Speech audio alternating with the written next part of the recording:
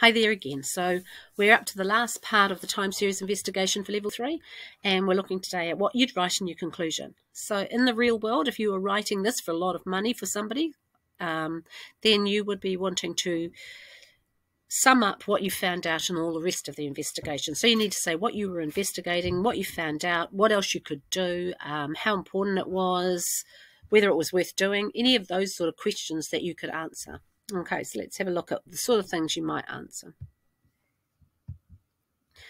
All right, so here I've got sum up what's happening overall, comment on whether your model is useful, who would your predictions be useful for or to, and what else could you do?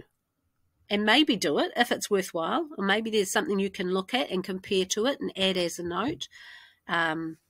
So let's have a look here. In conclusion, there appears to be a clear decrease in the amount of sea ice at the North Pole. The model I fitted to my raw data seemed to fit well, but predicted that the amount of sea ice will increase for July. On closer inspection, all the months increase. And when looking back at the raw data, we can see that in the last 5 years, there seems to be a turnaround in the trend. This could impact the predictions, as the more recent the data used, the better your predictions will be. The further away I get from the given data, the less accurate our predictions will be. All right. The decreasing sea ice levels could be of concern to people living in low-lying areas, as this means the sea levels are likely to be increasing, potentially putting their homes at risk.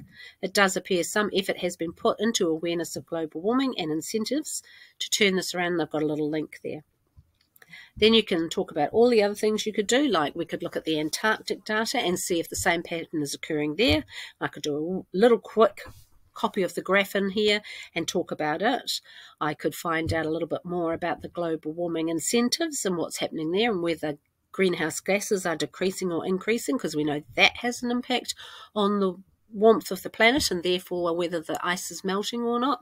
So there's a lot of little bits and pieces you can do in here to conclude, but you don't need to go overboard. You're not writing a report about lots of other things. You're writing a report about the decreasing sea ice levels, and it is impacted by this, but we just want to know that you're thinking about what other things can come in here.